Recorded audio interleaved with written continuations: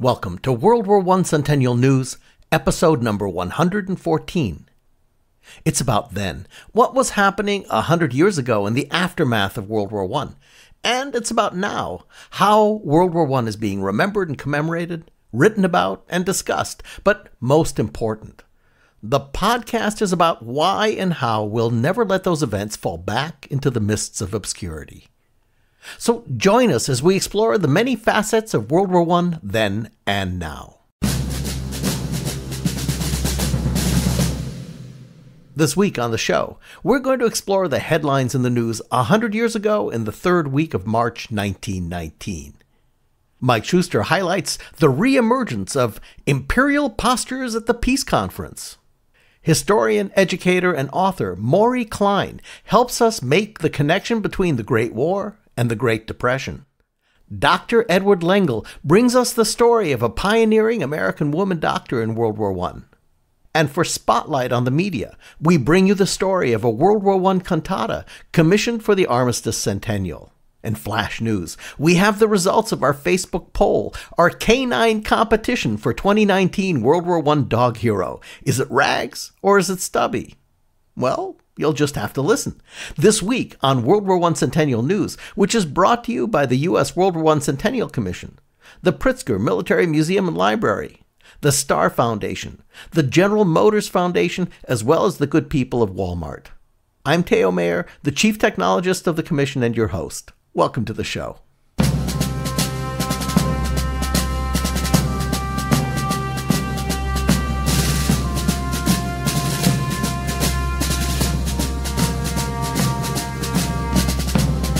For 100 years ago this week, the third week of March in 1919 is a dynamic one.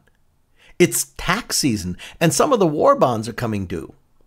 Wilson gets back to Paris, and the complexity of the peace conference rears its many heads like a hydra. Famine relief for Germany progresses. Now, beer and prohibition still hit the headlines as they do pretty much every week. Whether the League of Nations is an integral part of the peace treaty or a separate idea becomes a critical issue. And coming out of the war in the sky, flying a plane across the Atlantic Ocean hits the headlines a few times this week.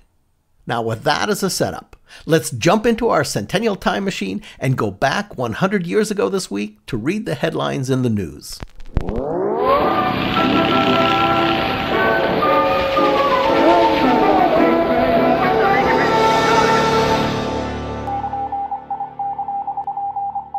Dateline, Saturday, March 15, 1919. Headline: May reach billion in first receipts from income tax. Washington expects reports from 4 million individuals and business concerns. Midnight is the time limit for taxpayers to file their returns. Payment of $800 million in Treasury certificates to counterbalance flood of money. Offices here are swamped. So apparently, March 15th, not April 10th, is when taxes were due in 1919. Headline: Wilson in Paris, opens conferences, aims to hurry along peace work. New problems for Wilson. Many issues apparently in conflict with American principles await Wilson's decision. And our last headline for Saturday, March 15. Headline: Cotin condemned to death by court-martial for his attempt to kill Premier Clemenceau. Émile Cotin, the anarchist who recently made an attempt upon the life of Premier Georges Clemenceau, was today sentenced to death by court-martial, which was trying him. This verdict was unanimous. Dateline, Sunday, March 16, 1919. Headline: American World War veterans begin organization in France. Paris. 500 officers and enlisted men of the American Expeditionary Force have taken the first action here towards the formation of an association of veterans of the World War similar to the GAR. A caucus was called to design the machinery for a national convention in America next year, and the election of delegates to that convention from the forces now in France. Lieutenant Colonel Roosevelt is arranging for a caucus in the United States on April 12th. And that, dear listeners, is the formation of the American Legion. Headline: Treaty ready soon. League plan to be in it, says Wilson. No compromise, no surrender is his attitude now. President says plan to link League with treaty still holds. In Washington, opponents of the League are aroused by this announcement. And also on the same day. Headline: Biggest airship flies in England. The R-34 can carry fuel to travel to America and back without landing. Transatlantic race soon. Colonel Port tuning up his airplanes. General Seeley tells of a wonderful new machine. And the next day. Dateline, Tuesday, March 18, 1919. Headline: Brewers to make mild beer until halted by court. To have 2.75% alcohol. Council finds there is no authority named to pass on quantity of alcohol in beverages. Told to ignore rulings, manufacturers advised to disregard Internal Revenue Commissioner's interpretation of the issue.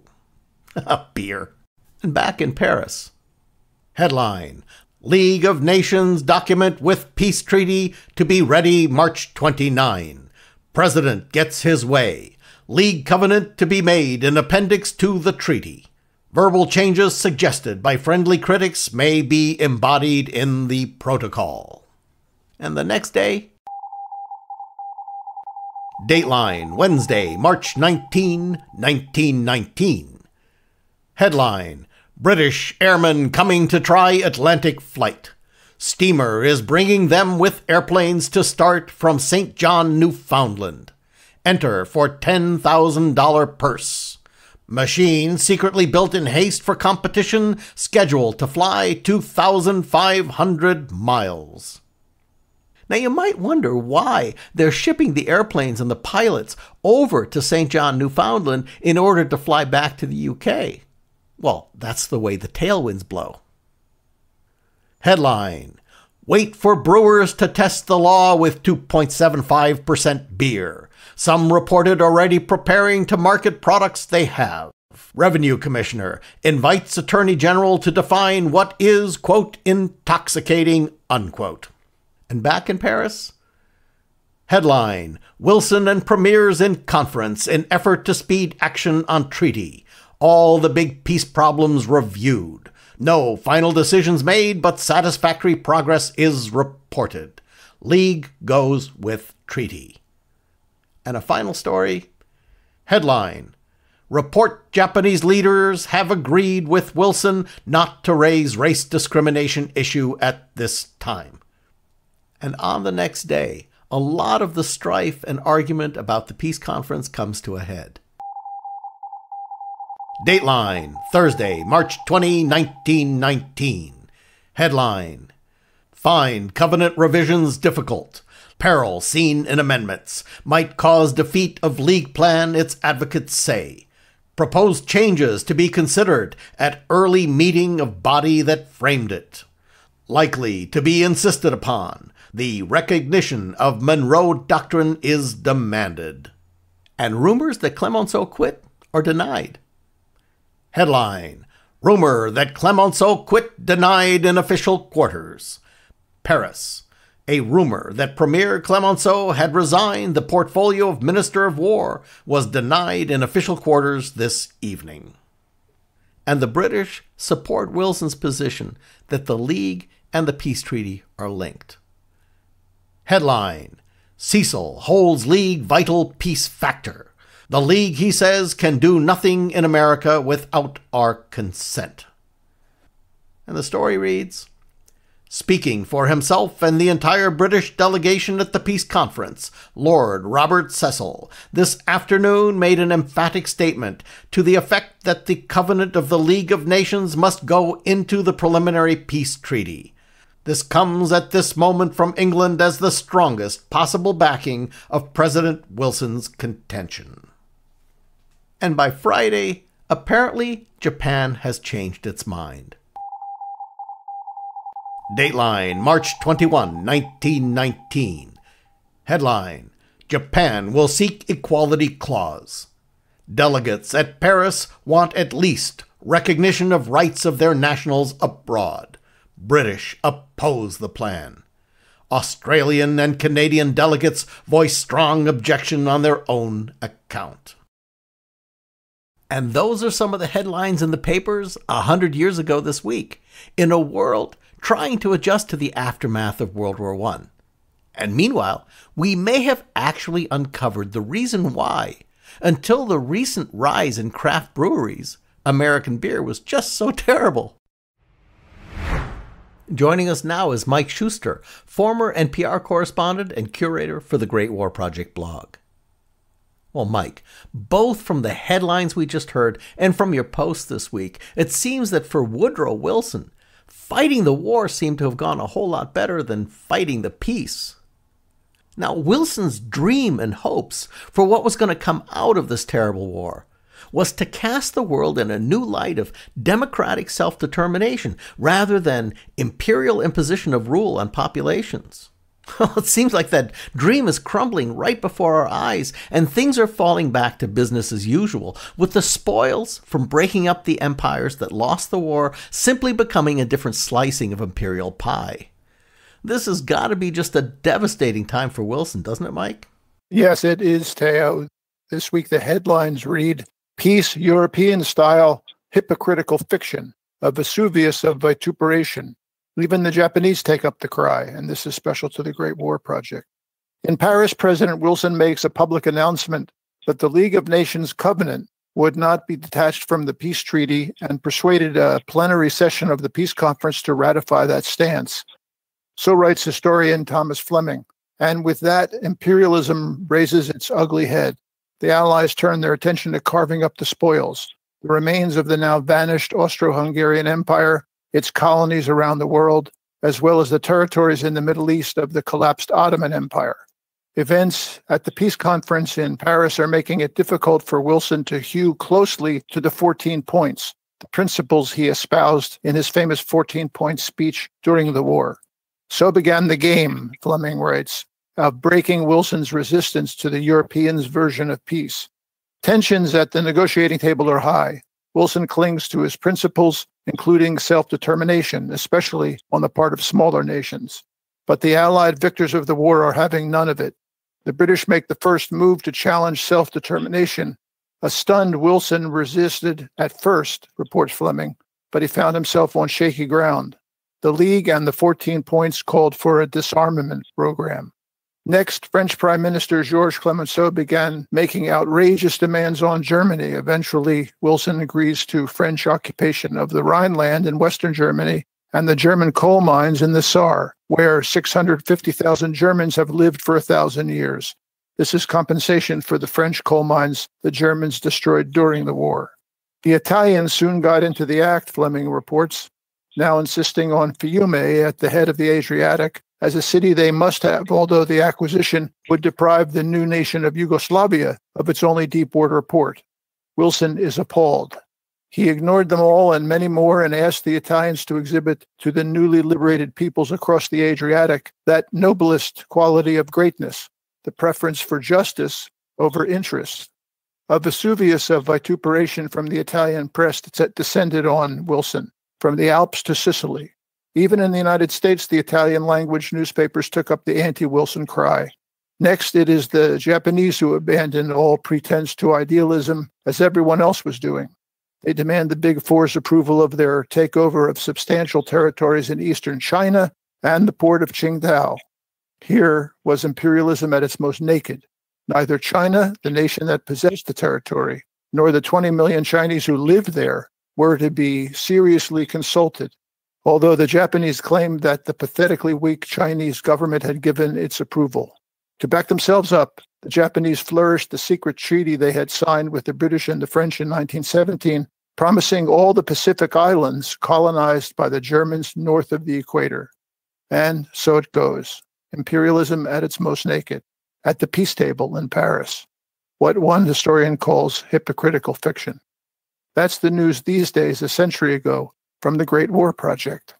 Mike Shuster is the curator for the Great War Project blog. The link to his post is in the podcast notes. For our listeners who've been with us for a while, you know that a core theme for the podcast is highlighting how the once named, quote, forgotten war, unquote, is in truth the war that changed the world. How we can trace so much of the foundation of the 20th and even 21st century to this founding event. And our regular listeners also know that I'm not a historian. I'm just a very curious guy who's discovering all of this with you. Well, for months, especially as we started to look forward beyond the armistice, I've been captivated by the connection between this once obscure World War I and the pretty well-known and even famous follow-up events like the women's right to vote, prohibition, the Roaring Twenties, and one that I've been really interested in connecting the dots to, the giant crash of 1929 and the following depression. That's why I was so excited to come across an article that drew the lines between the Great War and the Great Depression. With us today is Professor Emeritus of History from the University of Rhode Island and author who's written about this, Professor Maury Klein. Maury, welcome to the podcast.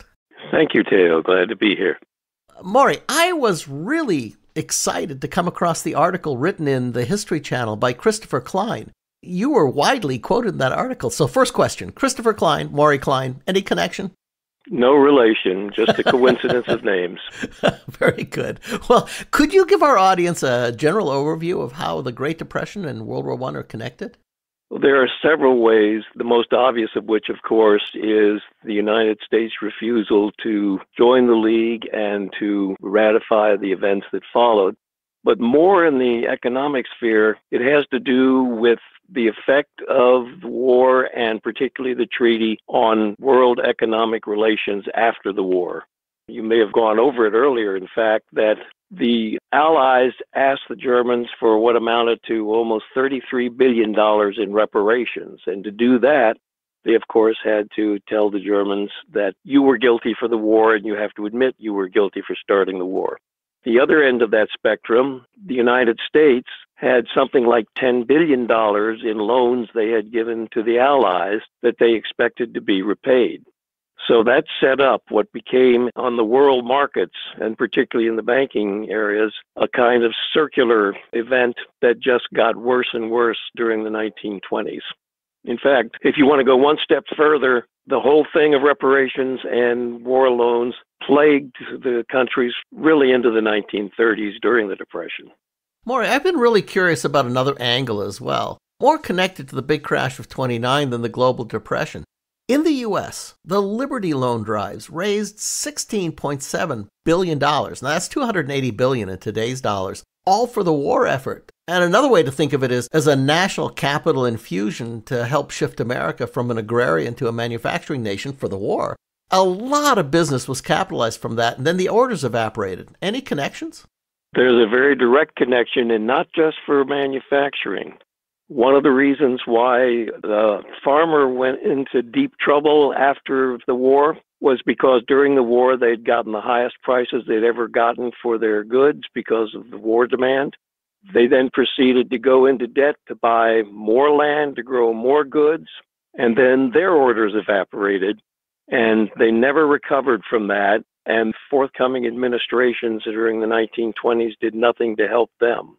The same thing happened to manufacturers who had expanded their facilities or built new ones for war orders, and then when those orders were cut off almost literally overnight, they were left hanging. They went and asked the government at least to give them some kind of tax break that enabled them to keep these facilities going. The government refused to do that. Well, and when you hit something like that, it does sort of like rumble for a half a decade plus, and then the trouble starts. But staying on that track with the giant money raise and people over speculating, George Creel, Wilson's propaganda chief, and the government itself introduced the very concept of investment to the general public for the first time with the Liberty loans. Any connection between the overinvestment on Wall Street in the following years? Again, there is a direct connection. Wall Street prior to the 1920s was very much private insider dealing only really with financial professionals. The general public did not only not invest in securities, they didn't know really what securities were. What the bonds did was to introduce them to a form of investment that they were not familiar with in most cases, and that was a very big step towards the 1920s when income started to rise, people had money to invest, and Wall Street started taking steps to show them how they could invest not only in bonds, but in stocks. To use the cliche of the times, it was the process by which Wall Street moved to Main Street. Well, so Maury, most people aren't real familiar with economics in general. And is there a simple takeaway that we should leave our audience with from the line between World War I, the Great Depression, and what's happening in the world today? There are a couple of those lines. They have to do with the tendency to go down the wrong streets in terms of policy. The United States, when it reacted to Wilson, it elected a series of Republican administrations who followed certain policies that were to aggravate what was to come. And at the time, it seemed like a good idea. One of those was to create the highest tariffs, which certainly messed up world trade. It also aggravated the whole circle between reparations and war loans. It was also a period of taxes that favored the well-to-do as opposed to the not well-to-do. Right at the time when the United States was creating its first full-blown consumer economy. And one of the basics, we now have an economy that's 70% consumer. One of the basics of a consumer economy is that consumers need money or they won't buy things. One of the other links that came out of the war was a new approach to banking, which extended what we now call consumer credit and personal credit, which was a very, very primitive thing prior to the war. Well, it's a fascinating subject. Thank you for coming in and talking to us about this today. I mean, obviously, we're scratching the very surface of a very deep subject, but thank you very much. It was my pleasure. Professor Maury Klein is Professor Emeritus of History from the University of Rhode Island and author of a number of books. We have links in the podcast notes for the article from the History Channel that we came across and a list of Professor Klein's publications. From economics to a very human note. Regular contributor historian Dr. Edward Lengel has an inspiring story for us this week about a pioneering American woman doctor who served in World War I and much, much more, Dr. Alfreda Withington. Motivated by personal tragedy to become a doctor, but prevented by her own country from pursuing advanced medical work, Dr. Alfreda Withington set down her professional roots in the German and Austro-Hungarian empires. She returned to the United States just in time to apply her expertise among American and Allied troops on the Western Front in World War I. Born in 1860 in Germantown, Pennsylvania, Alfreda Withington learned from an early age that she would have to fight hard to get a formal education, let alone a professional career. Fortunately, she was a fighter. Encouraged by her book-loving father and her mother, who had never been permitted to earn a degree, Alfreda attended a Quaker school in Germantown, earning high marks, and then earned admittance to Cornell University when she was only 17. But then tragedy intervened in the form of the dreaded disease tuberculosis. Alfreda's sister had already died of TB, and in 1877 her father died too. Even as she began her studies at Cornell, Alfreda learned that her beloved brother George was fatally ill with the disease. The anguish she felt at her inability to fight tuberculosis led Alfreda Withington to a life-changing decision. She would become a doctor. The road wouldn't be easy. Graduating from Cornell in 1881, she entered the New York Infirmary's Women's Medical College, a tiny institution that had been founded by two earlier pioneers, Doctors Elizabeth and Emily Blackwell. Alfreda Withington graduated in 1883, but after a successful internship at the infirmary, she was denied the opportunity to apply for a permanent position by the male doctors who ran the institution. Unfazed, she left for Europe to spend several years studying and working in Vienna, Berlin, and then Zurich. Although she encountered prejudice there as well, Alfreda Withington's ability was so phenomenal that she eventually became not just a doctor, but an accomplished surgeon. Returning to the United States, Dr. Withington spurned lucrative professional offers to become a country doctor in Pittsfield, Massachusetts, where in wintertime she traveled the country on skis to visit her patients. After a hiatus working on a medical mission to impoverished fishermen and tuberculosis-plagued Eskimos on the rugged, storm-battered coast of Labrador, Dr. Withington returned to Pittsfield to set up a tuberculosis hospital and work with the American Red Cross. She was there when the United States entered World War I in 1917. Although she was no longer young, Dr. Withington determined to take her services to the front as quickly as possible. The Red Cross obliged, making her chief of a hospital tending to sick and wounded soldiers at Dreux in France. There, and in a subsequent position with the Rockefeller Commission devoted to civilian refugees, Dr. Withington tended to patients with a variety of illnesses, including tuberculosis and influenza, brought on by war's ravages. To be close to patients, she later wrote, to enjoy their confidence is very satisfying, and many, by their endurance of suffering, by their courage in facing the inevitable, set an example never to be forgotten. Sadly, heart troubles forced Dr. Withington to depart France before she felt her work there was over. But more work, perhaps equally important, awaited her in the United States. Shortly after returning home, she saw an ad in the Journal of the American Medical Association reading, "Wanted, a woman physician for settlement work in the remote Kentucky mountains. All calls to be made on horseback. No other licensed physician within 25 miles." Alfreda Withington did not hesitate. She would spend the remainder of her professional career at the Big Laurel Medical Settlement, high in the mountains of eastern Kentucky, tending to coal miners, farmers, and their families, applying many of the lessons she had learned as a pioneering woman doctor on the Western Front. Dr. Edward Lengel's blog is called A Storyteller Hiking Through History, and it's filled with historical accounts of people that provides really wonderful and nuanced insights into bygone times. We have links to Ed's post and his author's website in the podcast notes. Since this week is St. Patrick's Day, we thought we'd do a segment on the Irish and Ireland and their seat at the table during the peace conference. The bottom line is they didn't have one. The United States is home to a lot of Irish immigrants. As a matter of fact, we learned really recently that my own wife's family was driven here by the potato famine in Ireland. Almost from the moment of the armistice, Irish Americans began petitioning Congress and the president to advocate for Irish nationhood as a part of the peace treaty.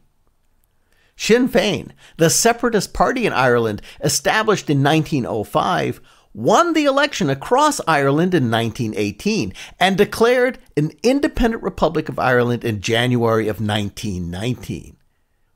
Now, Great Britain is not thrilled and refuses to recognize the new state, which cleverly tries to leverage the Paris Peace Conference to gain international recognition. Smart. Wilson's call for democratic self-determination is like a siren's call, and this puts Wilson into yet another pickle. Irish Americans are a key voting bloc in the Democratic Party. Great Britain is a key international ally who seriously has no intention of giving up any part of their empire. Francis Clemenceau, who needs Britain, doesn't want to support Ireland at the expense of their aggressive reparation front against Germany. On March 4th, 1919, just over 100 years ago, in the United States, the U.S. House of Representatives passes a measure supporting Irish nationalism, 216 votes to 49. Now, unfortunately, the Irish American overzealous cries in favor of an independent Irish republic does more harm than good. England's Lloyd George toughens his resistance and slams the door on any chance of a delegation from Ireland making a formal presentation to the conference. And that eventually benefits Republican senators in opposing the ratification of the Versailles Treaty. Oi, there's no pot of gold at the end of this rainbow for Woodrow. We have references and links for you in the podcast notes to learn more. Well, we've spent a big chunk of the show in 1919, so now let's fast forward into the present with World War I Centennial News Now.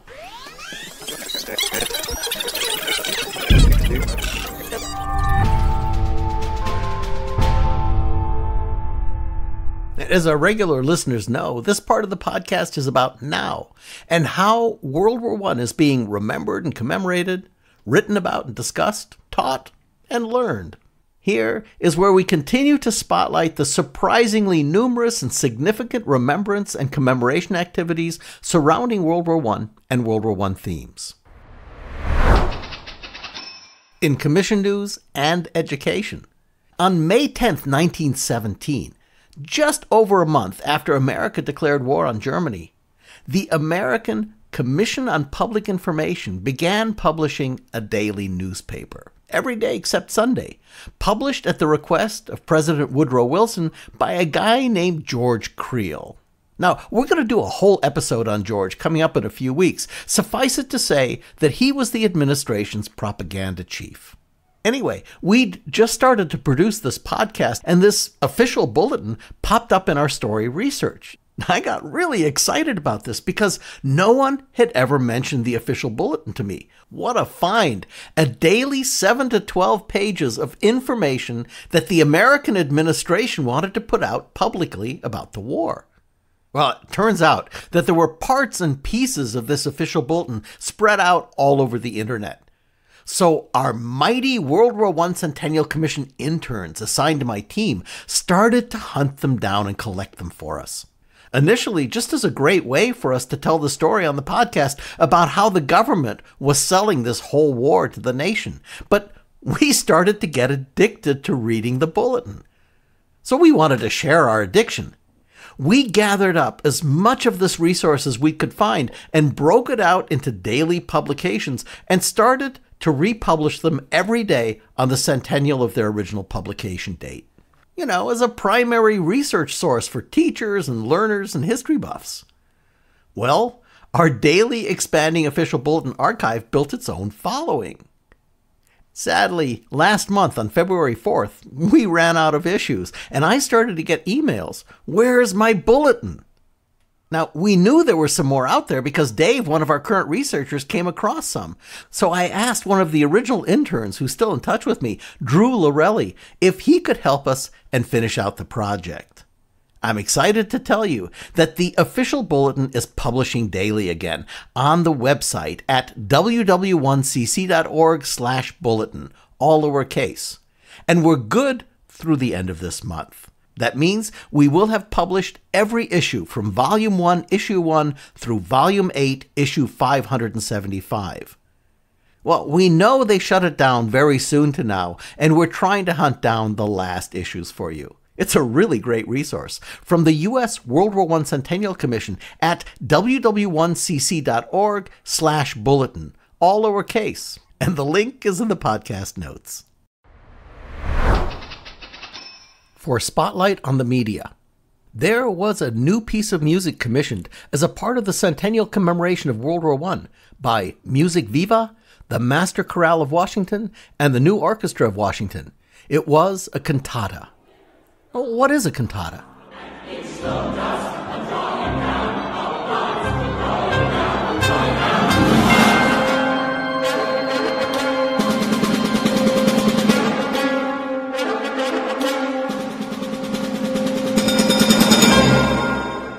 By definition, a cantata is a narrative piece of music for voice with instrument accompaniment, typically with solos, chorus, and orchestra. The cantata came to prominence with those that were created by Johann Sebastian Bach. Not to undersimplify it, but think of it as opera light without the stage play. This one is called Cantata and Crimson Roses Once Again Be Fair, and it's based on the writings of some of the most famous poets of the time, including Siegfried Sassoon, Alfred Lichtenstein, and Charlotte Mew, among others.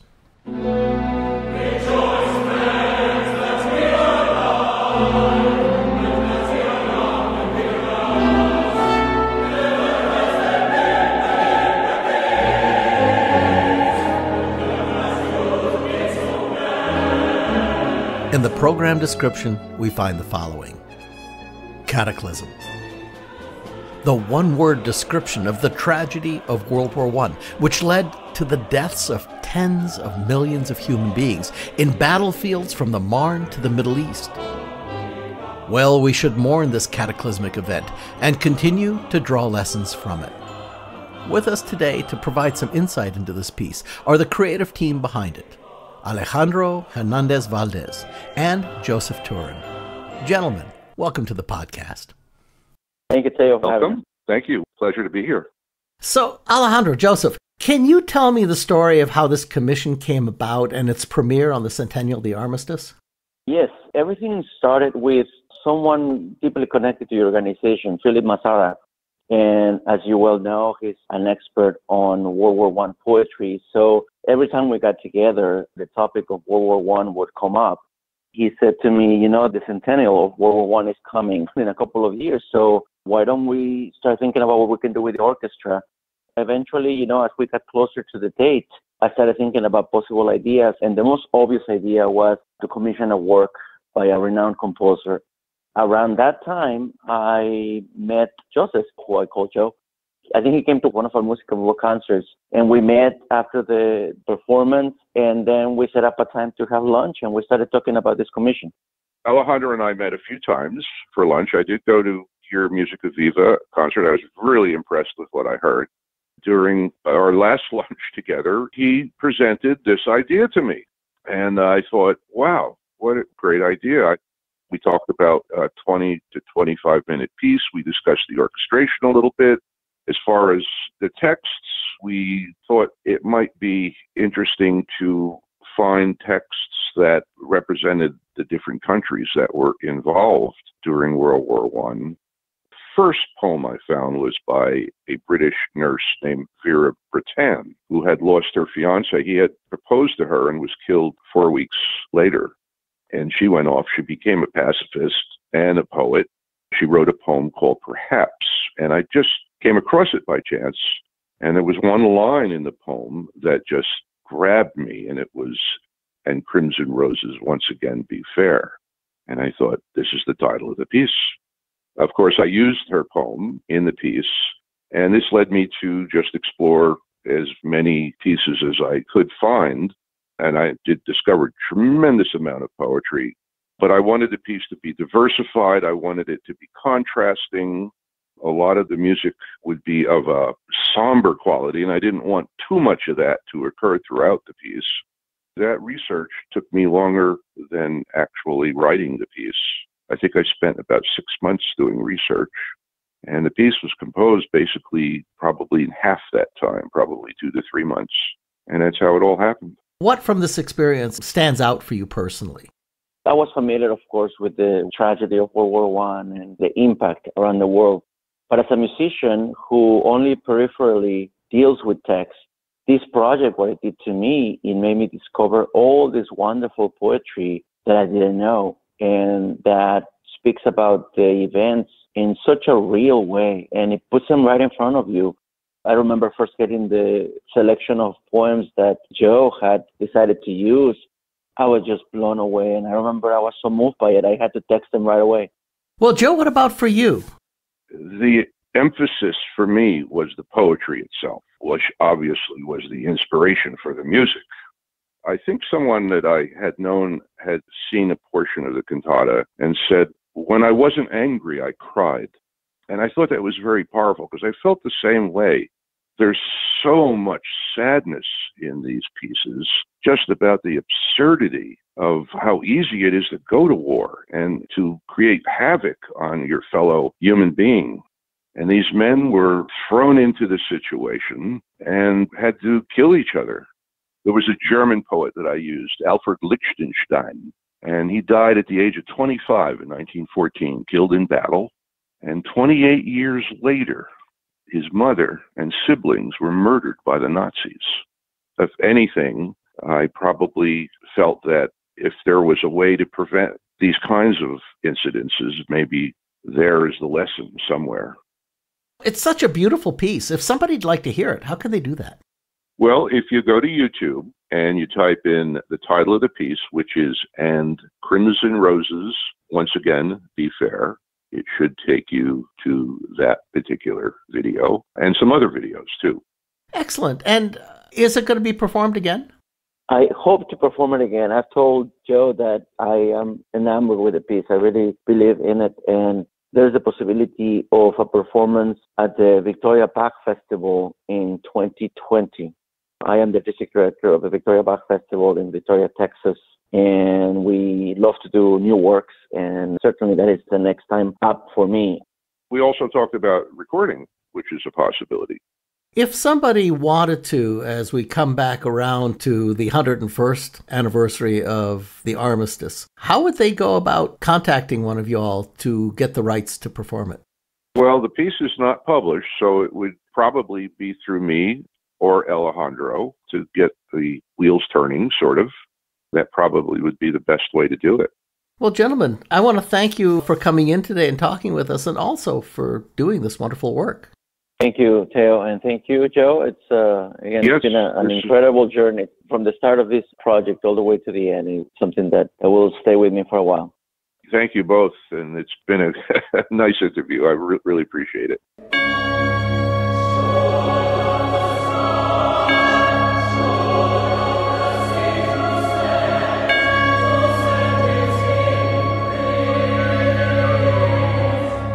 Alejandro Hernandez Valdez and Joseph Turrin are the creative team behind the cantata, and Crimson Roses Once Again Be Fair.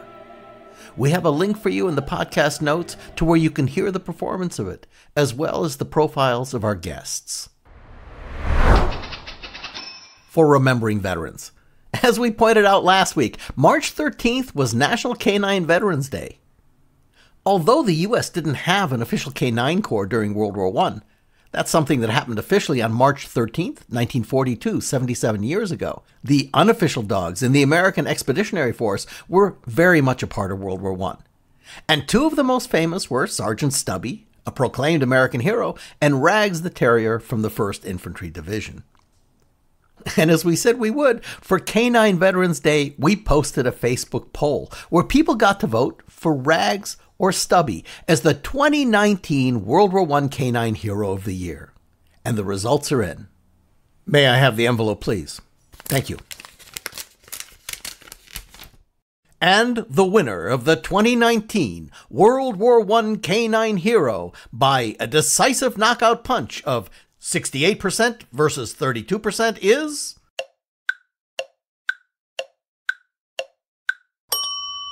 Stubby, an American hero.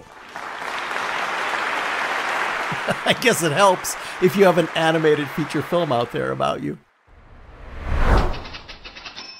Welcome to our regular segment, Speaking World War I, where we explore the words and phrases that are rooted in the war. Now, in honor of Sergeant Stubby, today's Speaking World War I word is, what else? Dogfight. The term isn't new. It's been used for centuries to describe a fierce, fast-paced battle between two or more opponents. However, the term's usage for air combat can be traced back to the late years or maybe just after the end of World War I. One of the first known written references to dogfight for aerial combat comes from a book called Fly Papers by an author named A.E. Illingsworth, published in 1919. Quote, "The battle developed into a dogfight, small groups of machines engaging each other in a fight to the death." Now, when we hear the term dogfight in reference to airplanes, it conjures up images of mano-a-mano combat, the skills of one flyer versus the other. This is very different from the sort of mass-produced, nearly industrial death so rampant in World War I trench warfare. And the man, often referred to as the father of aerial combat tactics, was a German officer named Oswald Boelke, who led one of Germany's first fighter squadrons. But after 40 dogfights, was shot down himself at the age of 25 on October 28, 1916. Dogfight, an old term for intense one-on-one combat, and applied to aerial combat late in the war, and today's word for Speaking World War I. We have links for you in the podcast notes. And that wraps up episode number 114 of the award-winning World War I Centennial News Podcast. Well, thank you for listening. We want to thank our great guests, crew, and supporters, including Mike Schuster, curator for the Great War Project blog; Maury Klein, educator, author, and rumor has it, likes acting; Dr. Edward Lengel, military historian and author; orchestra director and conductor Alejandro Hernandez Valdez, and composer Joseph Turrin. Congratulations to Sergeant Stubby, the official winner of our 2019 World War I Dog Hero Award. Thanks to Mac Nelson and Tim Crow, our interview editing team. Katz Laszlo, the line producer for the show. J.L. Michaud and Dave Kramer for research and script support. A special shout out to Drew Lorelli for bringing our official Bulletin site up to date. And I'm Theo Mayer, your producer and host.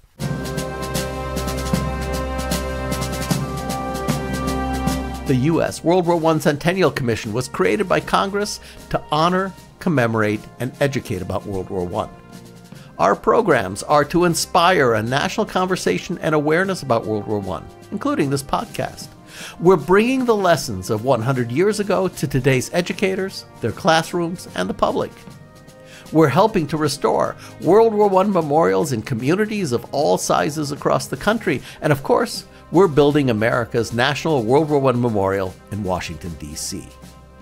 We want to thank the Commission's founding sponsor, the Pritzker Military Museum and Library, as well as our other sponsors, the Star Foundation, the General Motors Foundation, as well as the good people of Walmart. The podcast and a full transcript of the show can be found on our website at www.cc.org/CN for Centennial News. You'll find World War I Centennial News in all the places you get your podcasts, and even using your smart speaker by saying, play WW1 Centennial News Podcast. And the other day I tried it on my iPhone, and Siri knows what that means. The podcast Twitter handle is at the WW1 Podcast. The Commission's Twitter and Instagram handles are both at WW1CC, and we're on Facebook at WW1 Centennial. Thank you for joining us, and don't forget, keep the story alive for America by helping to build the memorial. Just text the letters WWI or WW1 to the phone number 91999.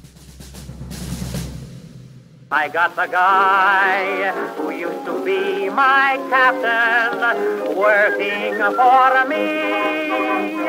He wanted work, so I made him a clerk in my father's factory.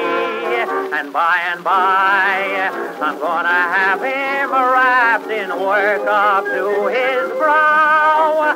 When he comes into the office, he gets up on his seat, stands at attention, and gives me his seat. Who was it said revenge is sweet? I got my captain working for me now. Thank you for listening. So long.